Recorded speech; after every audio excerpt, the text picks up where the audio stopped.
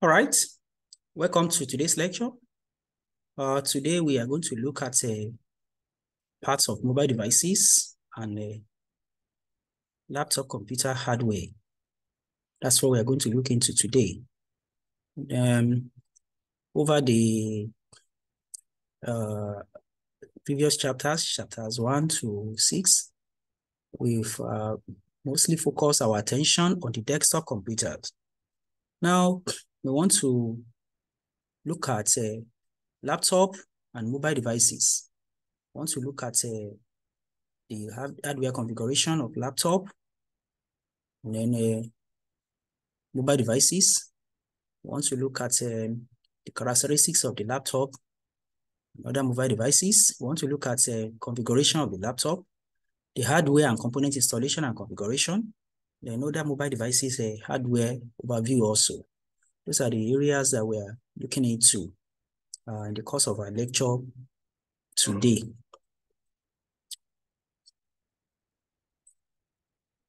First, we want to know that when we talk about mobile devices, there are certain things that are their characteristics that make us to refer to them as mobile devices. One important aspect is mobility. That is, the mobile devices are portable and take them away from our home, from our office, along the way and use them. So that is one important aspect of mobile devices, laptops and mobile devices. So you are able to access information electronically from different locations outside of your home and office. Then connectivity is limited by the available network that you have. If you want to connect to the internet, so it is the network that you have, the cellular network or data network that you have that makes that possible. Now, mobile devices, one other characteristic or property is that they have their own inbuilt power. They carry rechargeable batteries that you can use it without a mains power supply. After you have charged it with mains power supply, you can carry the portable device with you, and then the inbuilt power, which is a rechargeable battery, continues to power it until you exhaust the energy stored in it. Then, apart from that, mobile devices compared to other devices such as the desktop, they are very small and lightweight. So they're portable, you can carry it all around with you. And they don't rely on other connected peripheral before they can operate. They don't rely on the other connected peripheral before they can operate. For instance, if you talk about the desktop and for networking, you'll be looking at having a server, local area network to connect all the devices together and so on and so forth before you can use the desktop to connect. Now, mobile devices do not require this. They can operate on their own. They are stand alone. Like in the picture you are seeing now, everybody has a mobile device, laptop, tab, tablets, mobile phone. They are in a meeting and everybody is utilizing his own mobile device. Probably they are into a video conferencing together and the material is being shared or possibly a demonstration on the screen that everybody logged on and then they are able to access. So that is a characteristic of mobile devices. You are able to carry it. They are small and lightweight. Because they have their own battery, you can utilize it when there is no mains power supply. Laptops and other portable computers, they run usually run full versions of the operating system. And the type of operating system that we have Microsoft Windows, we have iOS, we have Linux for the laptops. Apart from that, they can also have the same power in terms of the computing power and memory resources as desktop computers. Sometimes laptops even have higher than some desktop computers. Now, laptops, they have inbuilt system that encompasses both a screen, keyboard, mouse, which is a pointing device, and also touchpad, for instance, everything in one unit. So it makes it to be easier to use. Look at the desktop. You can see that the desktop has all these parts separately. The system unit separate, the monitor separate, keyboard separate, mouse separate, and so on and so forth. Everything has been integrated into one unit in laptops. And then the battery powers every function that requires electrical power. The battery powers that. Then they also have connectivity functions because they have embedded in them wired or wireless Ethernet networking and Bluetooth, so they can connect. You can connect them to external network. Apart from that, laptops also have a connection such as USB, HDMI, but sometimes they may not have the same expansion capacity like a desktop sometimes. So in order to make your laptops more portable, what do? We may need additional peripheral connection that will require hardware like a dock or port replicator to make it more portable, to make a laptop more portable. Now, smartphone characteristics. Let's look at the smartphone characteristics. Smartphones run their own special operating system that are designed for mobile devices. All right. For instance, we have two different popular operating system for smartphones. We have the Google Android. We have the Apple iOS also. We also have Windows. There's also another some set of devices that operates Windows operating system. Smartphone that operates Windows operating system. Now, the software for smartphones, they are limited to what you can obtain from their App Store.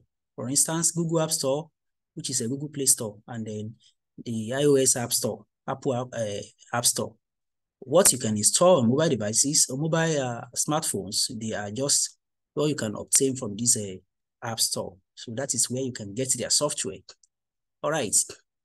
And then also the operating system of mobile smartphones, they are limited because you cannot actually upgrade the way you can with a desktop system or a laptop. So they have limited OS upgradability and can require the purchase of new model. You have to buy another one to take advantage of latest OS. For instance, if you use a phone that was purchased, let's say 5 or 6 years ago, that one may come with an Android, probably Android 6 or Android 7. And you discover that when Android has gone up, to Android 8, 9, 10, 11, some of those old smartphones cannot install or you cannot upgrade the older operating system to the latest version. That is a characteristic of smartphone.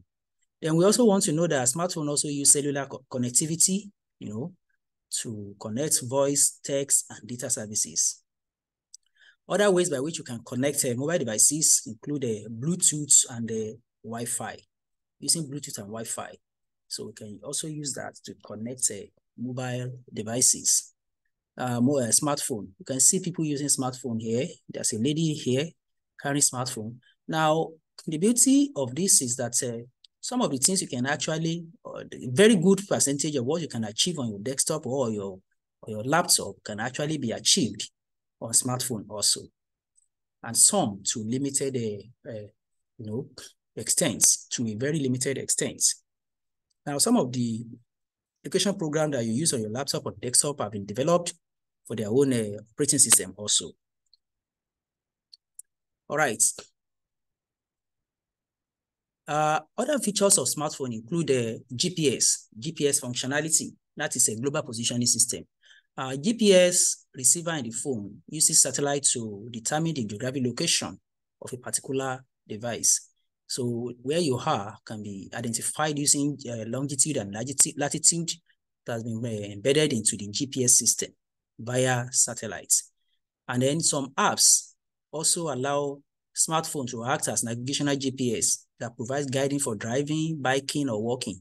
Some of you must have used some of these apps like Google Map and so on, that if you are going anywhere in the world, just turn on the app on your smartphone and it can actually lead you the way you are going to drive, to reach the particular destination you are going. Now, devices that don't have GPS service can also determine their location, although in less precise way,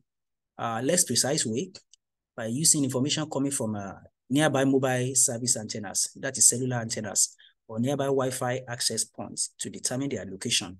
So rather than using GPS, you can use service antennas of the network provider to locate the location. Another feature of some smartphone is the ability to tether, that is to share the cellular data connection to other mobile devices, like what we call hotspots. When you turn on your hotspot on your mobile phone, another device that you allow can actually connect, such as laptop or mobile phone. You can actually connect to, your data network. That is tethering. That's another feature of the smartphone. Okay, now let's look at tablets and e-readers. Tablets are also similar to smartphones because they also use special mobile operating system like the Android or iOS. They also have a Wi-Fi and Bluetooth connectivity, and then most of them have USB and audio ports also. Most of the apps that work on phones are also available for tablets and then tabs. But unlike smartphone, tablets normally have larger touch screens and display. So they have bigger screens. And for that reason, you may not easily put them in your pocket like you do with your smartphone, even though they have the same functionality. And sometimes this bigger screen is also help you because it's almost like the screen of a laptop. You'll be able to achieve so many things. Now, apart from that, tablets normally have touch screens, larger touch screens, and then some smartphones don't even have touch screen. But these days, almost all smartphones use touch screens. So likewise, the tablets and e-readers, they also have touch screens that you can touch to type, to navigate, and things like that. It's not all tablets that have the ability to access cellular networks using SIM. Most of them do not have the ability, and they usually do not include GPS receivers. But some do have ability to use a SIM and connect to the cellular network and be able to do GPS receiver, but not all. Most of them don't have this function. E-readers such as Amazon Kindle special purpose devices with black and white displays that have been optimized for reading text. So those ones are specially made for reading text.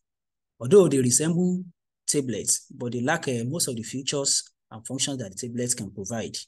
So they are not entirely like tablets. Many of them have touch displays that can make it easy for you to turn, to scroll, to navigate the settings and access ebooks online. And then for connectivity, some of them have a free cellular data connection for downloading books and specifics at a specific store. But mostly they use Wi-Fi. They rely on Wi-Fi to connect. Now, e-reader batteries also, they are usually longer than that of tablets. They can last longer than that of tablets, and that's another feature of e-readers. Even though they are like tablets, but they are optimized for their battery so that the power can run, the battery power can run longer than that of the tablets. Now, we also have what we call wearables, which include smartwatches and fitness trackers. These are devices that are produced, specifically produced to monitor some functions on the body. For instance, your health can be monitored. Some are used to determine distances covered. For instance, you want to go out to go and have exercise, to jog around your neighborhood. You want to time yourself. Some wearables can do that. You set it, and then you wear it like a wristwatch. You jog around, then it will tell you how many kilometers you have covered. We also have some of them that are attached to the clothes instead of wearing it on your body. Some of them are smartwatches that you wear it, and then it includes microprocessor whereby it's using operating system and apps, just like a smartphone. Some of them also have sensors that can gather data about various aspects of the body, and they use Bluetooth to report the information back to another device. For instance, there could be health monitor, blood pressure test, blood sugar tests that are wearables that you can wear on your body and monitor all this for you. When your blood sugar is too low or too high, it tells you, it alerts you, or even send information to another device through Bluetooth. Some of the smartwatches can also connect directly to a cellular network. They can utilize GPS location services. They can provide convenient displays for notification from apps and store and play music and then playlists. These are some of the functions of wearables. Now, fitness trackers, They are like smartwatches, but they are not only ordinary watches. They also have the functionality of a watch, but they have a ability to monitor the body, such as physical activity, your sleep, your exercise, and so on. These are fitness trackers. These ones, they are not like a ordinary watches that you wear, but they are special devices that are actually small computers that are utilized on the body to monitor health of people. All right. Now, other wearables are the modern game devices, which are augmented and virtual reality devices. In augmented reality, computer graphics are integrated with what is seen in the real world. So when you use it, it's what is happening in the real world and the computer graphics are now joined together and now become one. The graphic overlays can range from cartoon characters in game application to information for emergency management, training for first responders. And also in VR, virtual reality, the person that wears a special headset we display graphic from a separate computer, and then it will be as if you are actually inside the actions that is taking place when you wear it. And then the graphics are immersive 3D, and then when you put it on, they create a realistic world. Now begin to behave as if you are in that world that you are seeing, whereas it is graphics, computer graphics that you're actually seeing. VR users are detected by sensors. Users are detected by sensors, which allow the user to interact with and move around in the virtual environment. So you can begin to move. You see yourself moving, doing things happening in the virtual reality. Even though you are not there, but the computer makes it happen because it can connect sensor through you, which allow you to now act within the game. So we see example of it on the screen. You see the augmented reality up here. You see virtual reality. The lady is, having a virtual reality headset and she's behaving as if she's inside that action now. These are also mobile devices. Part of mobile devices that are computer operated devices. All right. Now, we want to move on to motherboards, the laptop components. First one is motherboards. The compact nature of laptops ensures that the motherboard is very, very compact.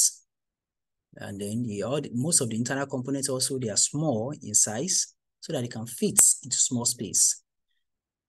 These size restrictions causes a variety of form factors to be developed for a number of laptop components.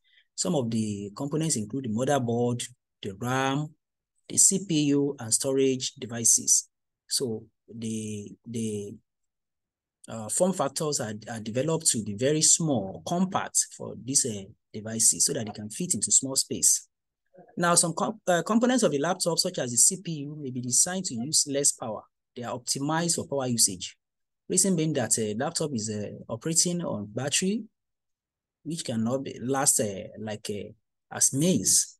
So for that reason, the processor and some other components may be designed to use less power than what is obtainable on the desktop.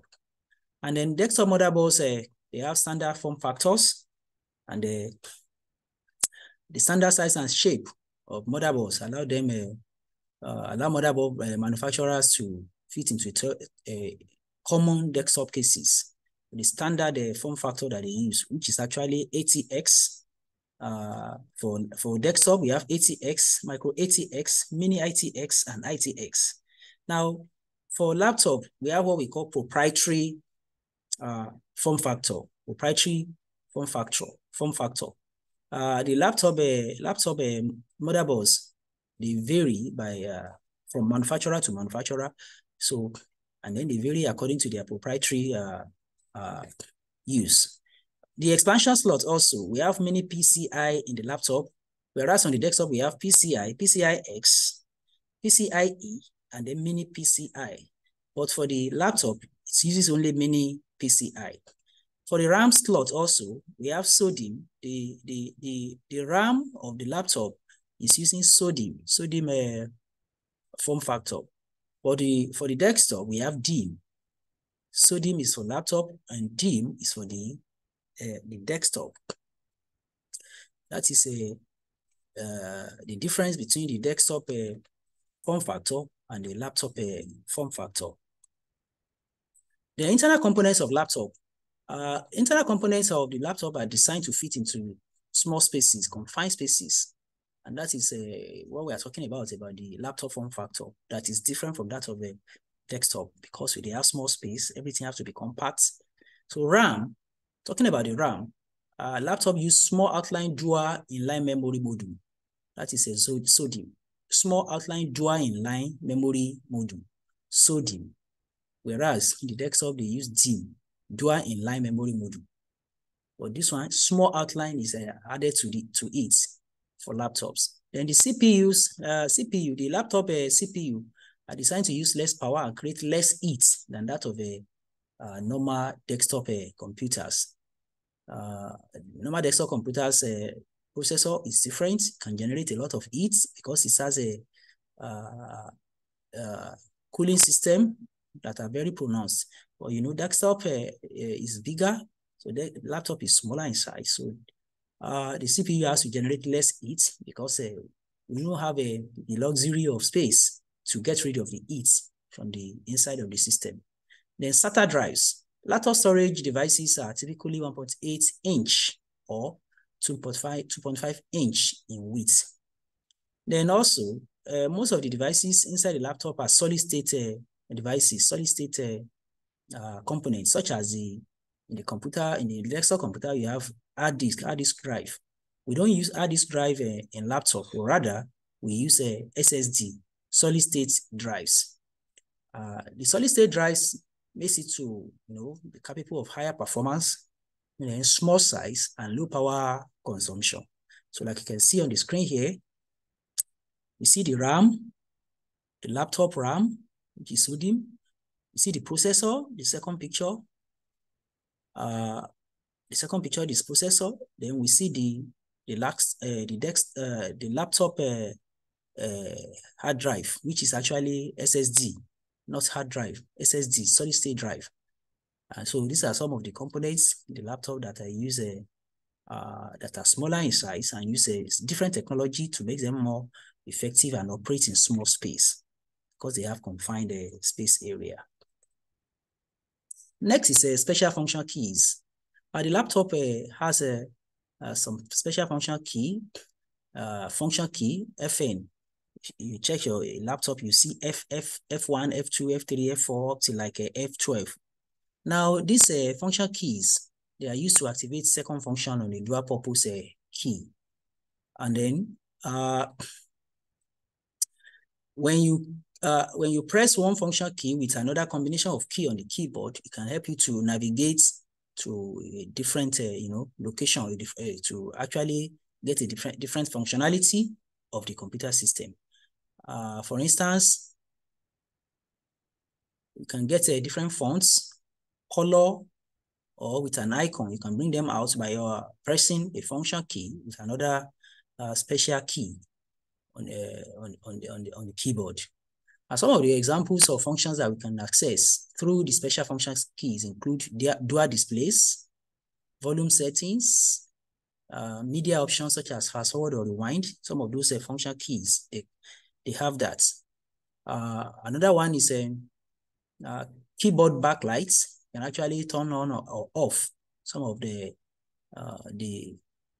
lights on the keyboard by using special keys. Screen orientation, screen brightness, Wi-Fi, cellular, and Bluetooth turn on and off. There are some laptops that have the function keys that do that for the laptop, whereas some have another separate button by the side or the front of the laptop from where you can actually switch on the Wi-Fi, cellular, or the Bluetooth. Then the other function that you can access through function keys on some laptops include media options such as play or rewind. Some have touchpad on or off. Some have GPS on or off button, and some have airplane mode on the function keys. These are special keys that we use to carry out certain functions on the laptop. Okay, so we're now moving on to laptop display components. Display components. We have the LCD, the LED, and the OLED. LCD is liquid crystal display. LED is light emitting diode, and OLED is a organic light emitting diode. These are different types of technology of display of the laptop screen. The LCD is commonly used twisted pneumatic or in plane switching. Twisted pneumatic or in plane switching, IPS.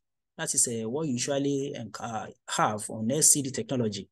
For light emitting diode, LED uses less power and has a longer lifespan than LCD. So take note of that. That's the advantage of LED. Uses less power and has longer lifespan than the LCD screen. Apart from that, the last one is organic light emitting diode, OLED. It's used commonly for mobile devices and digital cameras. So these are different technologies of display of mobile devices such as laptop and smartphones. So we could see them here. We see different display, and we see the different parts of this display displayed graphics here on the page. Okay. Apart from that, the laptop display features, there are some common display features of the laptop that we use to characterize the display. One is the touchable screen. Some laptops permit the touch screen to be used like a tablet, and when the display is detached, you can actually detach the screen, and then the laptop will now become, a tablet. That's the functions of some modern laptop. Their screen, they are detachable. And then another one is the touch screens. Many laptops now, they now come with a touch screens by which rather than typing on your keyboard, you type directly on the screen like a smartphone touch screen. Then others have cutoff switches. A cutoff switch helps to conserve power by turning off the display. So by the setting that they have actually set it, you can turn off the display so that the screen can, conserve energy use, conserve the power in the battery. So see different types of special display, detachable screen here, the touch screen here, and then the cutoff. The cutoff, you just switch off the screen so that the power from the battery can be reduced. Power consumed from the battery can be reduced. We have backlights and inverters. Backlights and inverters are utilized in a modern laptop screen also. Two common types of backlights are the cold cathode fluorescent lamp, CCFL, and the light emitting diode lights. Apart from that, we also have display components which are backlights and inverters. Fluorescent backlights, inverter, and LED backlights. The backlights are utilized with the screen, from the back of the screen to actually lighten up the screen. We have the component, the modules that function for that. On the screen, you can see some of the features of those modules that perform that. Okay. Next one, we are going to Wi-Fi and antenna connectors. The Wi-Fi components in the laptop display include the Wi-Fi antennas, which are actually usually located above the screen. On top of the screen, that is where the Wi-Fi antenna and connectors are hidden. It's on top. And then Wi-Fi antenna leads. The Wi-Fi antenna is connected to a wireless card by an antenna wire, and the antenna leads. Then Wi-Fi antenna guides. The wires are fastened to the display units by wire guides located on the sides of the screen. So all these, they are not, they are not viewable from the outside the system until you disassemble the parts of the system, the laptop, to actually see the different components that we have mentioned here. Wi-Fi connectors, Wi-Fi antenna leads, and Wi-Fi antenna wire guides. We have the physical appearance of those components here. If you check the first part here, it's a screen of the laptop that has been disassembled, And on top, we see where all the components are hidden. The antenna that is responsible for Wi-Fi, Bluetooth, and cellular. And then we see what is there. What is there is second picture here, a board. That is what is responsible for wireless connectivity. Okay. And so that is how it is. And then on the side of the computer, we have Wi-Fi antenna and wire guides. The wire guides guide the wire to be connected at the top to the antenna from the computer, from the entire system unit, the laptop system unit. Then laptop display components also include a webcam and microphone. Webcam and microphone are small portion of the laptop that are used for video conferencing, recording, and so on and so forth. Almost all laptops today have a webcam and microphone built in.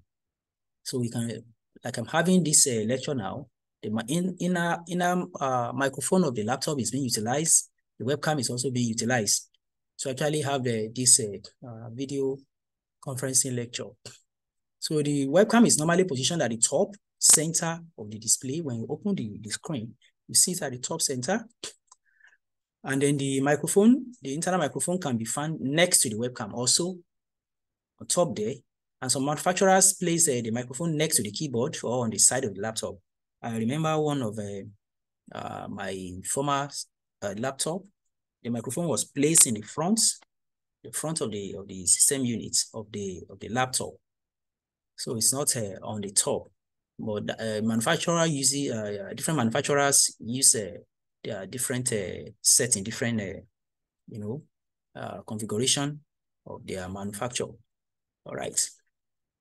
Now let's talk about configuring laptop power management. Configuring power setting of the laptop will help a user to better manage the battery that is supplying the power, so that the battery can be utilized more efficiently. The battery, the charged up battery can be utilized more efficiently. Power management controls the flow of electricity to different parts of the computer, so that the different parts of the computer will not, unnecessarily use power and drain the battery unnecessarily. The advantage of this advanced configuration and power interface is that it creates a bridge between hardware and operating system and allows technicians to create power management schemes so that they can get the best performance from a laptop. So these are some of the settings that you can utilize on the ACPI, the Advanced Configuration and Power Interface of the laptop. We have S0. S0 is a computer is on and the CPU is running. When you have S0 states, it means the computer is on and the CPU is running. S1, the CPU and the RAM are still receiving power, but unused devices are powered down. S2, the CPU is off, but the RAM is refreshed. The system is in lower mode than S1. S3, the CPU is off and the RAM is set to slow refresh rate, and this mode is often called save to RAM, and it's known as a suspend mode. S4, the CPU and RAM are off, and the contents of RAM have been saved to a temporary file on the hard disk, and this mode is called save to disk, and that is the state known as hibernate mode. When you hibernate the system, the computer is turned off, CPU, RAM, they are turned off, but what was on RAM was saved onto a temporary file on the hard disk. Meaning that when you turn the computer on, that temporary file will be loaded up. Rather than booting the system up from the operating system directly, what was the last information, last activity of the system that was saved will be loaded and then be displayed. And that is hibernation mode. S5. On S5, the computer is completely off. The system is, shut down completely. Then, how to manage the ACPI settings? We can do this in BIOS. It is required by technicians to frequently configure these power settings by changing the settings in the BIOS or EFI setup. So when they navigate to the BIOS, they go to power management, and then ACPI can be configured. When you configure the power settings, you can have effects on the following parts: system states, battery and AC modes, thermal management, CPU PCI bus power management, and wake on LAN function, WOL. The ACPI power management mode should be enabled in the BIOS or EUFI to allow the operating system to configure the power management states. So that's if you allow the ACPI power management mode in the BIOS or UEFI, then operating system can configure power management states. You can be able to actually change configuration settings for the power management. Next one is wireless configuration. That is Bluetooth. Bluetooth is the technical specification by the Institute of Electrical and Electronic Engineering, IEEE. That is a IEEE 802.15 standard. That is Bluetooth technology. And Bluetooth devices are capable of handling voice, music, video, and data. Nowadays, you have Bluetooth devices that you connect to possibly your smartphone, a small device that can be a radio or a video player or audio player that you connect through Bluetooth to your device. And then you play from your device, and then you bring the, whatever you play out, the Bluetooth device will bring it out, because they have this functionality to connect voice, music, video, and data. Now, the distance a Bluetooth can actually cover is a personal area network, and this is limited to about 33 feet. 33 feet, a range of 33 feet or 10 meters in the power personal area network. When you set up Bluetooth, you are setting up a personal area network, and most distance that you can cover is about 10 meters. So after 10 meters, the Bluetooth signal will be faded and you will not be able to connect. Then security measures have been put into Bluetooth use.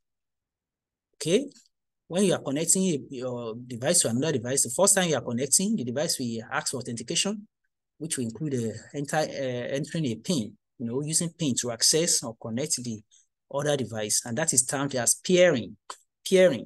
So Bluetooth supports about 128-bit encryption and PIN authentication. 128-bit encryption is a high security encryption in a computer language. And then PIN authentication. PIN authentication ensures that the same PIN will be entered from both devices before they can be connected. Wireless configuration.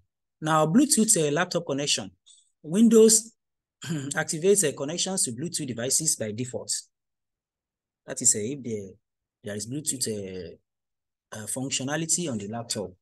Now, if the connection is not active, then you must look for a switch on your system, whether in the front, on the keyboard, somewhere, a function key, where you can turn on the Bluetooth connection to make it active. But if your system does not have a Bluetooth technology, then a small Bluetooth hardware, a small module can be, purchased and installed through USB. And then you install a small driver into the system, and then the system will now begin to use Bluetooth also. Now, before you install and configure a device, you must make sure of 3 things. Make sure that the Bluetooth is enabled in the BIOS. That's number 1. If the Bluetooth is not enabled, then the hardware you are connecting may not be able to function. Number 2, turn on the device and make it discoverable. The device you want to link to your system through Bluetooth must be turned on. The Bluetooth over there must be turned on, and you must turn on the function for it to be visible on that device so that it can be seen by your own system. Then you can also use Bluetooth Wizard to search and discover Bluetooth devices that are discoverable around the location. So you can see someone here trying to connect the laptop to a smartphone via Bluetooth. So some of these things will be utilized to ensure that the system can communicate with the mobile phone via Bluetooth. All right. Now, cellular WAN. We talk of a cellular WAN. That is a wide area network. The laptop also has the functionality of the cellular WAN because they are integrated with capacities which require no software installation and no additional antenna or accessories. It is inbuilt. It's already inbuilt to the system. They can connect to the wireless network. Some laptops use a special function key to turn on this function, while some is just by default. Once you turn on the system, the function is also turned on. Those are use switch. you have to turn on the switch to ensure that the signal is turned on for wireless, for Wi-Fi, for cellular, and so on and so forth. And then most of our cellular phones, they provide the ability to connect with other devices to the internet, ability to connect other devices to the internet. And that is tethering. If you want to connect your laptop to the internet, you can use your mobile phone as hotspots, whether through connected through Wi-Fi or either through Bluetooth or by using a USB cable. So by that, your laptop can reach the internet via your mobile phone. That is what is termed tethering. So you can see on the screen here, we see the tethering, the personal hotspot that has been turned on by the green button here. It is on. If it is turned off, the green button becomes white or gray, and so it will not be able to, send out the wireless signal through the tethering. Okay. When a cellular phone allows the Wi-Fi devices to connect and use the mobile data network, then that function is termed as hotspots. And you can access cellular network by using a cellular hotspot device. That's what we have just explained. You can link the internet via the cellular network provided by the hotspot of a mobile phone. Wi-Fi. Laptops usually have access to the internet by using wireless adapters. Wireless adapters are already inbuilt into the laptop, and they can be built in or attached through a USB or expansion ports. You can buy a module, a dongle from a network provider, and connect it through USB, and then the laptop begins to beam to the internet, connect to the internet. If you are using expansion card, we have many PCI cards that are capable of operating 802.11a, 802.11b, 802.11g wireless connections. Then the mini PCIe and PCI Express Micro, they support all those standards, and they also support, in addition, 802.11n and 802.11ac. These are the modules that we are talking about that are responsible for Wi-Fi connection to the system. This is mini PCI. It will be embedded into the system by connecting it to the expansion slots. This is mini PCIe, and this is PCI Express Micro. They are Wi-Fi connection modules that make the laptop to be able to connect wirelessly to external network. All right. Now, laptop hardware and component installation and configuration. Some of the express cards that we want to talk about are the cards that are installed to expansion slots. We have Express Bus, Express Card 54. The size is 75mm by 54mm, and it's a 5mm thick. We also have interface card, which is PCI Express, USB 2.0 or USB 3.0. We have other examples. The examples are here: the smart card reader, the compact flash reader, and 1.8-inch disk drive. These are some of the express cards. They are connected through Express Bus. Size 75 by 34 mm.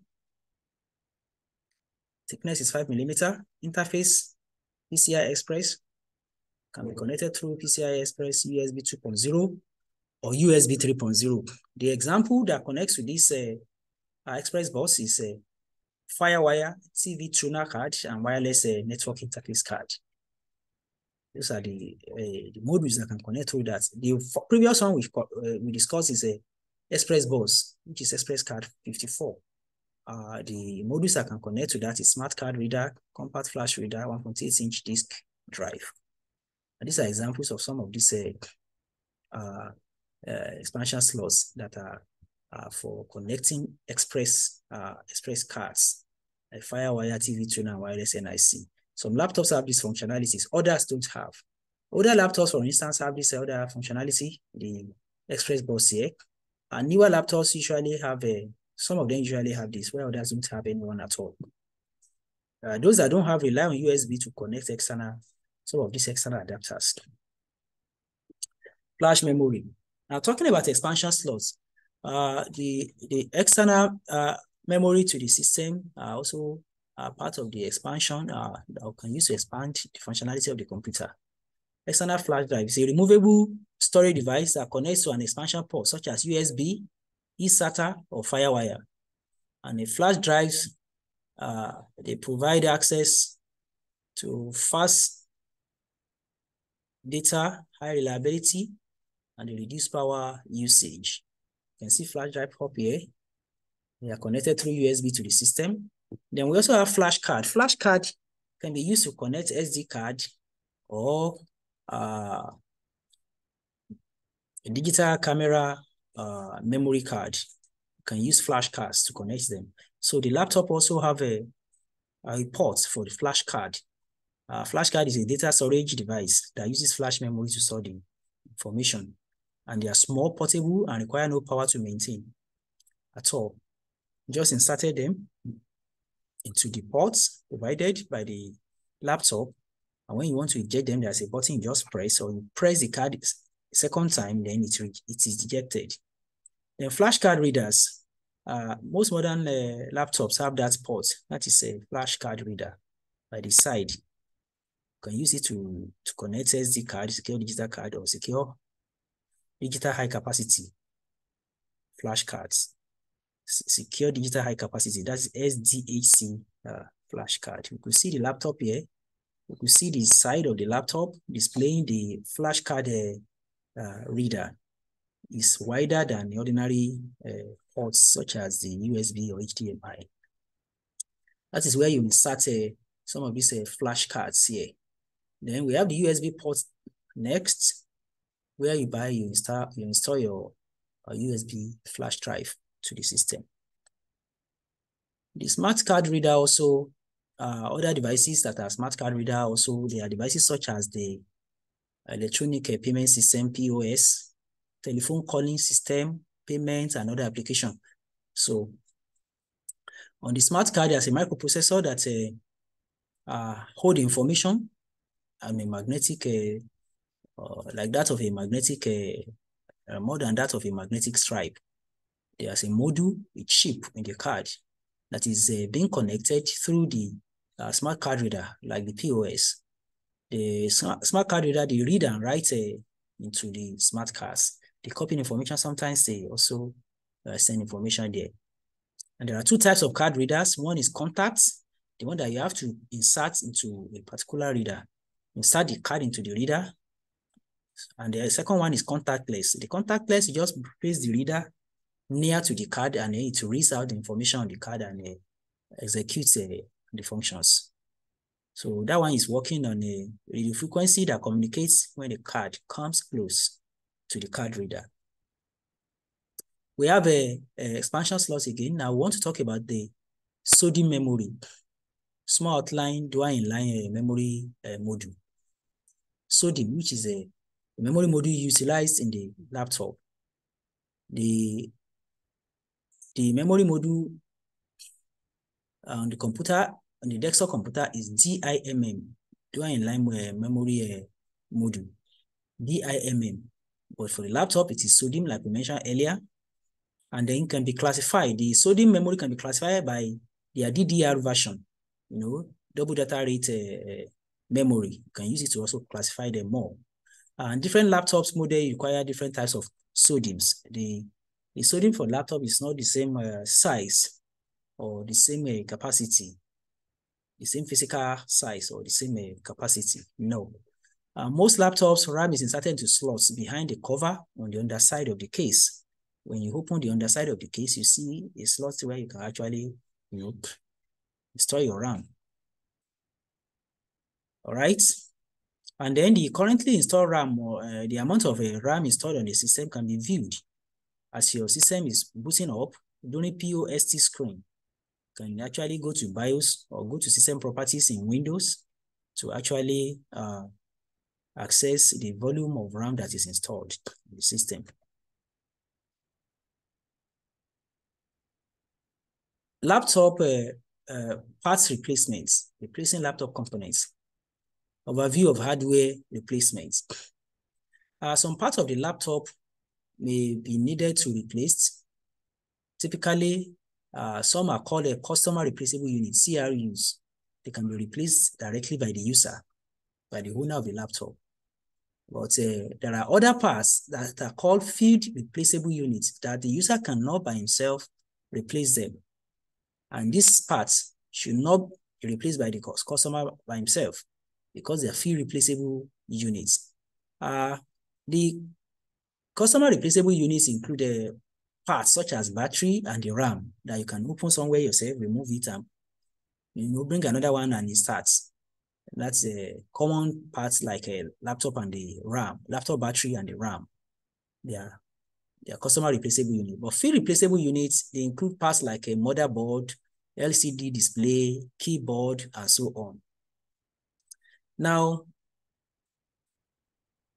a repair center actually helps customers when they cannot actually do some repair or maintenance themselves. And some of the maintenance that a repair center can actually do for a customer include hardware and software diagnostics, data transfer and recovery, keyboard and fan replacement, internal laptop cleaning, screen repair, LCD inverter and backlight repair. These are some of the repair and maintenance that cannot be carried out directly by the customer himself, but has to be taken to a computer center where the repair technician will handle all those parts. Okay. Replacing the laptop battery. The battery of the laptop is what stores the power to be used when not at home or in the office. Now, when is it necessary to replace the laptop battery? When these three conditions, either of these three conditions or two are present. For instance, the battery does not hold the charge. You charge the laptop for 2 hours, 3 hours, and then when you remove the charge, the power, you begin to use the laptop and it doesn't last. Maybe after 5 minutes, that's gone off. Or immediately you remove the external power, it goes off. The system goes off. It means the battery needs to be replaced. Or the battery is overheating. When you begin to use the battery now, the system become very hot. When the system becomes very hot, it means the battery is overheating and then the battery may need to be replaced. Or perhaps the battery is leaking. You now perceive or you touch the battery and you see some wet parts coming out from the battery. It means the battery needs replacement. Whenever you experience such things like this, such a problem that we have highlighted here, the battery should be, replaced. And a good battery that is compatible with the system should be used to replace it. The battery you are bringing in must meet the same, specification like the old one, or even higher, should meet the specification of the laptop specified by the manufacturer, or even higher than that. Otherwise, it will not serve well. And new batteries must use the same form factor as the original battery. Else, you cannot install the battery into the battery parts of the laptop. It must come with the same form factor. And then the voltage, the power rating, and AC adapter must also meet manufacturer's specifications. These are some of the things you must consider before you replace a laptop battery. All right. So on your own, to your own convenience, you can research battery replacement, laptop battery replacement online. Now let's look at the internal storage of optical drive. The form factor of an internal storage device is smaller for laptop than that of desktop computer. The laptop drives are 1.8 inch, 2.5 inch in width, which is a 4.5 centimeter or 6.35 centimeter. That is the drive of the laptop, the DVD drive or CD drive. And then most storage devices are customer replaceable units, unless there's a statement, a warranty statement that says otherwise. So you can actually replace your DVD drive yourself. If you know how to bring it out, there's a way you can bring it out and remove it, and then bring another one and insert. Also, on most laptops, internal hard drive and the internal optical drive are inserted into bays that are protected by a cover on the case. All right. And then hard drive 2 can be a customer replaceable unit. At the back of usually at the back of the laptop, then you'll be able to open some compartments and remove the hard drive. But on some laptops, you must remove the keyboard before you'll be able to access a storage drive, such as a hard drive on some laptops. Now, to view the currently installed storage devices, you can check the POST screen, or that is when the system is booting, go to Windows, go to BIOS rather. You direct the system to go to BIOS during POST, and then be able to see the volume of the storage drive installed. Or when the system has finished booting, you can go to computer properties and check the volume that is installed. Here we have the picture of a DVD drive that has been removed from the laptop. A user can actually do that. It requires little knowledge. It's a customer replaceable unit. Okay, so we have gone so far, and then today we want to look at other mobile devices hardware briefly before we go. Other mobile devices hardware. So we have looked at laptop devices, laptop hardware, parts of the laptop, and how we can take care of them, how we can replace them, and so forth. Now, let's look at other mobile devices parts. For instance, we have the cell phone parts. Our cell phone has various parts that we can actually look into today. It contains some of these fields, some of these parts: memory, a SIM card, and a battery. A SIM, S-I-M, that is a subscriber information module. It's a card that contains information used to authenticate the device to mobile telephone and data providers. The card also can hold user data such as personal contacts and text messages. Then the mobile device can also have a digital card, a secure digital card that is used to add more memory to the mobile device to expand the storage. And also, sometimes a mobile device malfunctions, and then if it's malfunction, sometimes you have to send it to manufacturer or the repair center, where they can actually repair or replace some parts on the mobile device. These are some of the parts of the mobile device of our cell phones. Then connectivity. Mobile device hardware connectivity. You can connect your mobile devices using mini USB cable, which is used to connect a mobile device to electrical outlet to charge, or to another device, maybe USB, in order to charge or transfer data. If you use USB cable for your mobile device, you can link it to a system that has power and use it to charge your device or to transfer data. Then we also have micro USB cable, which is used to connect mobile devices to electrical outlets and other device in order to also charge or transfer data. Then lightning cable. Lightning cable is used to connect Apple devices to host computers and other peripherals such as USB, battery chargers, monitors, and cameras. So that is for the Apple devices. They use a lightning cable. For the other devices, they use a mini USB, USB-C, and a micro USB. A USB-C can be plugged in either direction and used to mobile devices to connect to an electrical outlet charger or to another device in order to charge it. All right.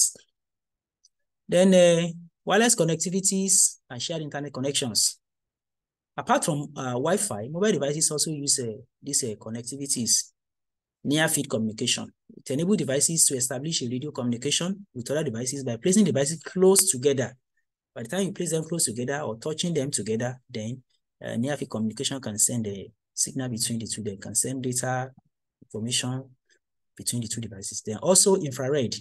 Infrared is a mobile device. If a mobile device is infrared enabled, then it can be used to control the infrared control devices remotely, such as TV, set-top box, or audio equipment.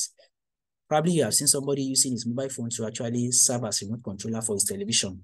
He's using infrared connection. So the mobile phone can actually serve as a remote controller for a television. Then Bluetooth allows data exchange over short distances between two Bluetooth-enabled devices. We have discussed that today. And then they can go to connect in a limited at a limited distance. And you can use them to connect not only mobile devices, you can use them to connect Bluetooth-enabled devices such as speakers, music player, and so on and so forth. Then the internet connection of a smartphone can be shared with other devices. We have mentioned that can be used through data or mobile hotspots. And use mobile hotspot or data to connect. Then wearable devices. Wearable devices are connected or attached to the clothes or to the body, like a miniature computing device. Example are smartwatches, fitness monitors, smart headsets, and some other small devices as such. The virtual reality headset and the augmented reality, they are also part of the mobile wearable devices. The VR headset provide the wearer complete immersion, complete immersion experience as if you are into what is happening in that device. So you act, you operate, like you are part of the scene. Augmented reality headset also overlay digital elements to a live view of the physical world using the camera of a smartphone. So those are mobile devices. Then we have other specialty devices such as a global positioning system that is using navigation, satellite navigation to actually direct people. The GPS satellites are actually located in space, far away, and they transmit signal to the Earth. And then these devices can communicate with them to locate a particular position or location on the Earth to determine the location of a particular device. Then we have electronic reader, which is called e-reader. It's a device that is optimized for reading texts, such as reading electronic books, e-books, newspapers, and other documents. They have Wi-Fi or cellular connectivity for downloading content. So these are other mobile devices available as a part of computer system. So that's where we are going to stop for today. Thank you very much for listening. I hope you enjoyed the lecture. I expect you people to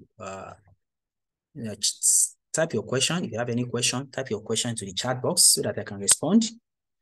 So with that, we are coming to the end of the lecture for today.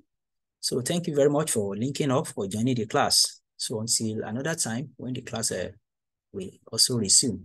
Thank you very much. I say bye-bye.